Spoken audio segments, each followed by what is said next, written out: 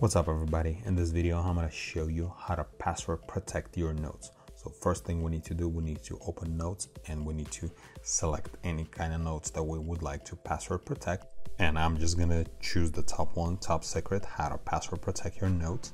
So what you need to do, you need to select them and you need to slide from right to left on your notes.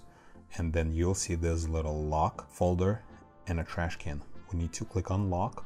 And then we're going to get this window right here. We need to create password that we're going to use for our notes. And for this video tutorial, I'm just going to use password.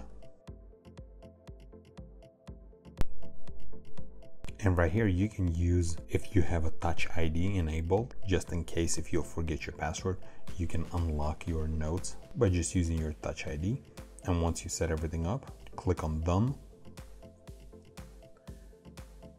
And now password is set, but the notes are unlocked. So what we can do, we can click on this top right lock. You can see it's unlocked right now. We can just click on it and it's gonna lock. So now the notes is locked. And to view the note, you can just click on notes and then view note. Once you click on it, and it's gonna prompt you either for your Touch ID or enter your password. And I'm gonna enter my password. And then you click OK and it unlocks your notes.